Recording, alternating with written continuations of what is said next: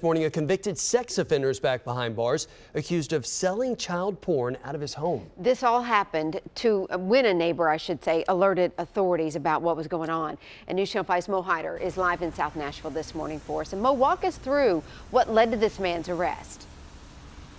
Yeah, Amy, this happened way back in September. When that man saw him looking at child porn on his computer, then the two discussed about someone potentially buying this through a DVD. Now, this is not the first time this man has been caught doing something related to child porn. This is a picture right here. His name is Jeremy Riles. He's gotten in trouble like this before, as we mentioned. We pulled some court documents.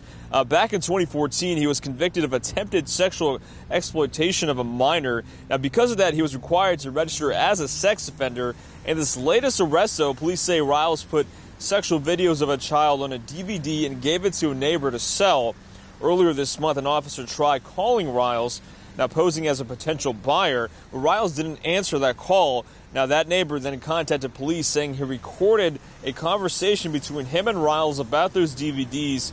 On that recording, police say Riles admitted to selling the DVD to anyone interested in buying it. Now, again, Riles has faced 6 different charges at this time, which range from sexual exploitation of a child all the way to violating his probation. He's not eligible for bond at this time.